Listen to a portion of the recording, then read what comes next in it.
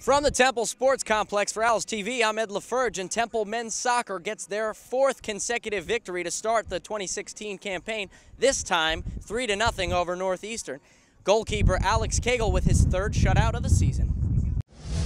Number 8, Corey Bennett. Bennett takes a shot, Cagle with the save, rebound opportunity, but nothing there. Opportunity here, one-on-one shot, and Cagle makes the save. Also standing there, Stefan Mueller. And Gomez Sanchez takes it. That one goes in. That's a goal for Temple. It looked like the goaltender wasn't even ready. Temple keeps it. Here's the shot by McGee, and it goes! McGee gets the goal from Temple. With the assist, looks like it came from number 14, Muhammad. Klett's able to steal it away. Opportunity for Temple. Klett tries to get one through. Gomez Sanchez keeps it in front of the net, and Klett puts it in!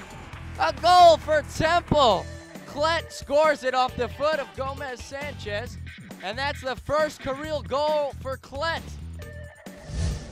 It's always great, when you have multiple people scoring a game, then, people can't focus on Eunice or Jorge all the time. So I think that's great for us, and we're going to need balanced scoring throughout the year. So again, that, people can't just focus on Jorge and Eunice.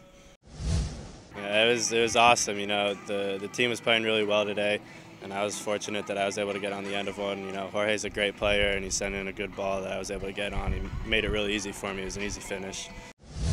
Honestly, we're all just in it for each other, and so we're all working hard for each other. We all know what runs we're going to make. I think this is probably the best team in terms of coherence that we've had in a long time, at least since I've been here, and we're all just motivated to go out and push each other.